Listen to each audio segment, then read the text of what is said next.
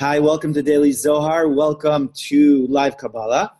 So we're continuing our discussion from yesterday where we talked about the meeting of Rabbi Elazar, the son of Rabbi Shimon, and his grandfather, Rabbi Pinchas, that they met in the middle of the road somewhere in the beautiful Upper Galilee, which we could see right over here from my view. And Rabbi Pinchas was talking about the verse that God will bless you from Zion, from Zion, and you shall see the goodness of Jerusalem all the days of your life.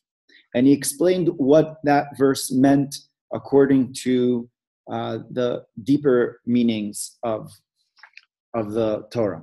Now, Rabbi Elazar now replies, and it has to do with the continuation of the verse. The continuation of the verse is, Urev vanim levanecha, Shalom al Yisrael. You shall see children of your children.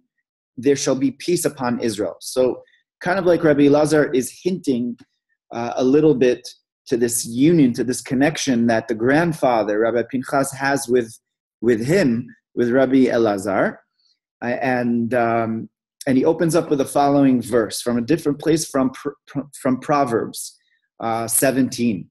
Patach Rabbi Elazar. Rabbi Elazar opened up the discourse, and he says, "Ateret zekenim b'nei vanim," that the crown of elders are their grandchildren. V'tiferet banim avotam, and the glory and the beauty of the children is their parents, is their elders. Banim haukimna. So, what do children mean according to the Zohar? Children have to do with offsprings, and according to Kabbalah, offsprings come from the union of what we call Chabad, of Chochmah and Bina uniting together in the form of Das, and on the spiritual level, that is the beginning of all of life. Really stems from this union of what is called as Abba and Ima, of the parents and the supernal parents, and they create offsprings, and the offsprings over here are referred to as Chagas, as Chesed, Gevura, and Tiferet, kindness, sternness, and harmony. And those are the children. B'nei vanim. So now what are the grandchildren over here? The grandchildren are the continuation of the Sefirot, which are Netzach, Hod, and Yesod, which is fortitude, humility, and foundation, which are the children of the children. In other words, according to Kabbalah, we have a diagram. We have the tree of life of the 10 Sefirot. It starts off, as we said, with the Chabad union coming together, and then there is the bearing of the Chagas. Now, Chagas also have children. So when Chesed and Gevura unite together in harmony, so now they also have children, and their children are now Netzach, Hod, and Yesod. Those are their grandchildren.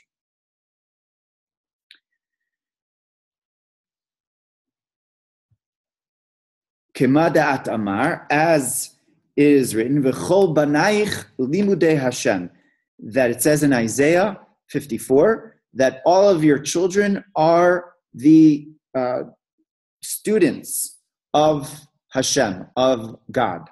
And limudei Hashem, and the students are referred to Netzach and Hod. Why? Because limudei Hashem, in other words, the learning has to do with they say that students are like children, and the ultimate level of a child is the fact that he's connected to the depth of the parent, and that is more played out when a student now understands the teacher and understands what they have to say. So then they're connected to him, and that is Limudei Hashem. That is Netzach and Hod, which actually, according to the Zohar, Netzach and Hod are where prophecy comes from.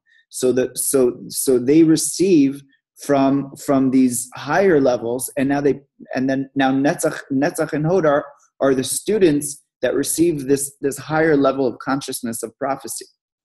Uchtiv, and it further says, in Eicha, B'nei Tzion hayekarim, that the children of Tzion, the children of Zion, which Rabbi Pinchas spoke about yesterday, and which is really,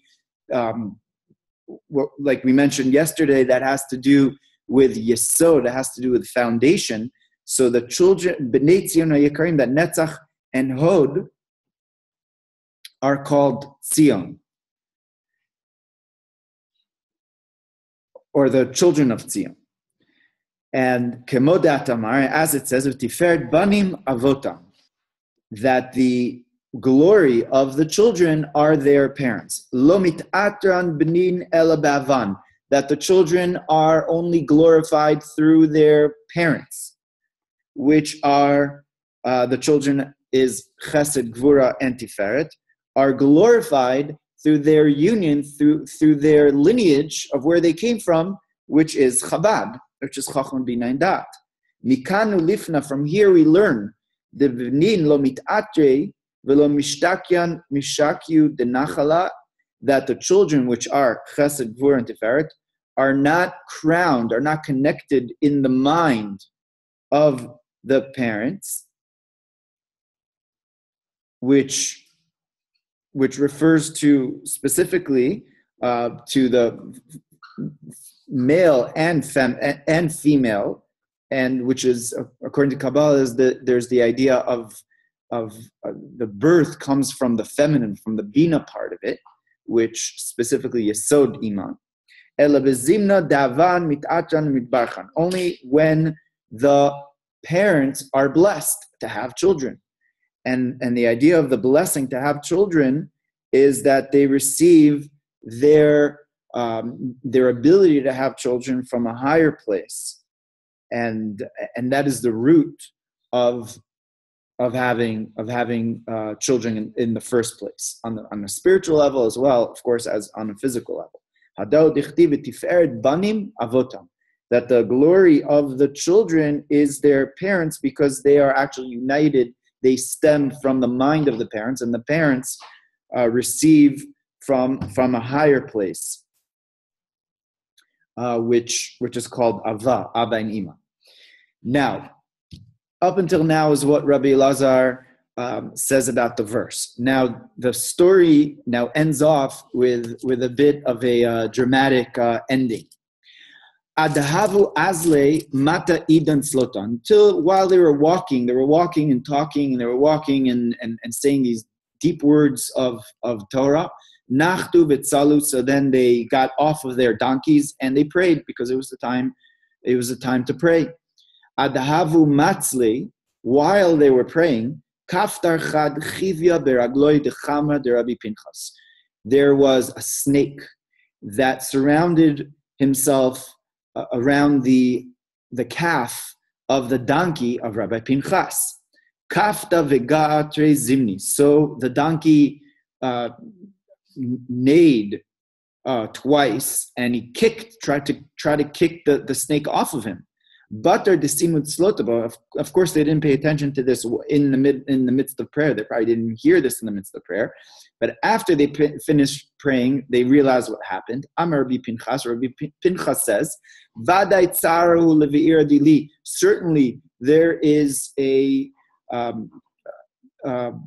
anguish which my donkey has. Why does my donkey have anguish? So he says, "Dehayoma da akdimna." Why? Because I had to rush the donkey up earlier this morning because I was traveling. Ve'avina marchish beraita, and I was speaking and I was thinking words of Torah. Of course, these tzaddikim were on a totally different caliber. That they were constantly involved in the thoughts, in the consciousness of Torah, in spirituality, in holiness. That wherever they went, they were zoned in to Torah. And what happened? Rabbi Pinchas says, "Va'abar li ba'atar de lichlucha sharia," and the donkey took me in a dirty place, and in the dirty place, I had to stop from thinking words of Torah. It must have been some place that one is not allowed to think words of Torah. For example, one is not allowed to think words of Torah in a bathroom, or in a place that smells like a bathroom, or a place that's really dirty. So then it's not respectful to be in that place and to channel down in that place even thoughts of Torah. And now since that happened, so now since the donkey did this and took me in that place, now the donkey is being punished in a sense. So then they actually saw what was happening. They saw that the snake was around it because apparently they only heard the donkey neighing. And now they saw that there's a snake around it. Amar Rabbi Pinchas. Rabbi Pinchas said to the snake, Chivya, chivya, snake, snake, zil ve'aschar kutach. Go and unfoil yourself from the calf. Bekitufra dechura. And go back to the bottom of the hole which you came from. So apparently the snake took a little bit of time and didn't do it right away. Adahachi, while this was happening, itnashar chivya, the snake fell from the calf of the donkey. V'nafal kafsire, and it fell in pieces. It was just like, it just completely like just cut up. It just automatically became cut up. Amar Rabbi Elazar. Rabbi Elazar says, so God is so stringent with the words of the tzaddikim that he cares about their honor, their glory so much, even from animals. An animal, the donkey didn't go in the right way, but so the donkey got punished, and the snake as well. Amar Lei, Rabbi Pinchas says, Vadai kucha medaktek b'tzadikaya. Certainly, God is very stringent with tzaddikim, and He's worried about their honor very, very much, but not their loan, and He guards them from all types of situations. Uvala osfalon kedusha kedushutayu. And God wants to add more holiness to their holiness, to their existing holiness. Wants them to reach higher levels. And since this donkey did not guard my holiness, so that's why the donkey was punished. And the snake was sent from heaven in order to punish the donkey.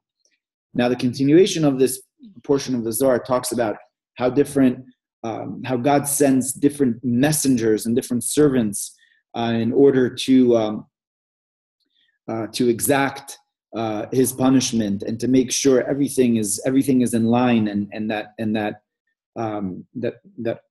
tzaddikim are again guarded, and those that need to be punished are punished. But God has no there's no specific method that God could use to implement whatever type of punishment that He desires. He could use any types of animals. He could use any person, anything, and everything is ultimately to bring out the glory of godliness. So I was thinking, what is the connection between the beginning of this discussion between Rabbi Pinchas and Rabbi Elazar and the end of this story that came together? And really, it has to do with the unity of what we said earlier about Zion drawing down the blessings from Zion into Jerusalem, and then how the children are now reunited with their root, with their source. Now that unity of Rabbi Pinchas and Rabbi Elazar, the grandfather and the grandson, is really the unity of the midos of the emanations of Chagas and Nahi, etc., and Yesod, uniting back with its sourse. Now, this end of the story over there talked about how, whenever somebody is united with their source, and they're doing what they're supposed to do, so then essentially all of creation is sent to serve Him, and everything that a person has is ultimately meant to serve that inner purpose, that inner purpose of being united with the inner source, with the grandfather, with the parents, etc. and God sends all types of servants to make sure that that happens. And when it doesn't happen, so then God makes sure to rectify that, and He sends the right servants in order to do that.